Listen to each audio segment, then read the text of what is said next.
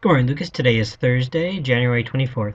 Dorm, sweet dorm. As small as this room is, it's really good to be back. I think that's mostly because I don't have any homework yet, so I'm not quite stressing it. But when I sat in this computer chair and put my feet up, I just felt at home.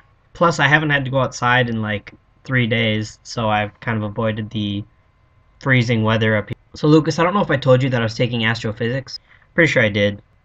But after about 15 minutes in the class, I decided that I was going to drop it. And 15 minutes after the class was over, I went online and dropped it. I had no idea what he was talking about, and it was review, so I knew that the semester would be terrible if I kept that class. So now I'm feeling a little bit easier about the semester now that I'm back to 16 credits. That's right about where I think I should be now instead. And then, Lucas, I had corporate finance last night. I have it once a week, so it's a 3-hour class. Now, I know most of you, including Lucas, are probably thinking 3 hours of finance? That must suck.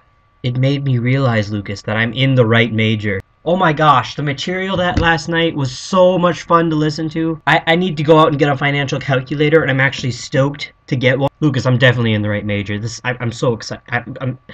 I'm more excited than I was for stats. So, on top of corporate finance, I have environmental science, which is, it looks okay. It doesn't look terrible. IT and business, which that sounds fun because I get to learn even more about Excel than I already know. Which I'm not sure if you know this, but I think I'm madly in love with Excel. And intro to theater, I had that yesterday too. Funny story about intro to theater. In intro to theater yesterday, my teacher went around and did roll call. And I don't know if they still do this for your classes, but for mine, we have the stupid get to know each other stuff. So for this class, what she did is, when she called your name, you had to say something about yourself to remember you by. So I was near, the end of the alphabet, or the middle, I guess. So I had time to think about it, and I said, I love to act and to sing, and I love the arts. But I'm an accounting major. And the whole room laughed and laughed. You know how much I love when people laugh at my humor. Makes me feel all warm and fuzzy inside. And then she replied with, so what you're saying is you like to have food and a roof over your head. I can respect that. And we'll definitely try to fill your need for the arts in this class, Sean. Because accountants, make money. And theater majors don't always make money. I know one of our seal trotters is definitely a theater major, but I love you. I love you all, Seal Trotters. Thanks for sticking with us through my absences.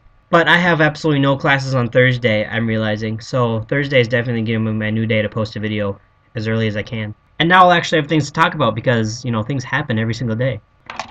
Did I show you this yet? My sister got me a sonic screwdriver for Christmas. It doesn't light up, but it's a pen. What? I've been using this all the time to take notes in class.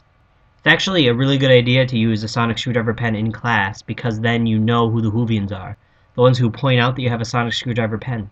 Oh my gosh, Lucas, 65 days until Doctor Who starts up again.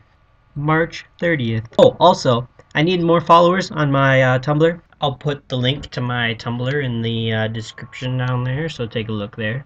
I've been tumbling more often lately. I like to follow blogs that are, Doctor Who fans, Whovians, Sherlockians, Supernaturalians.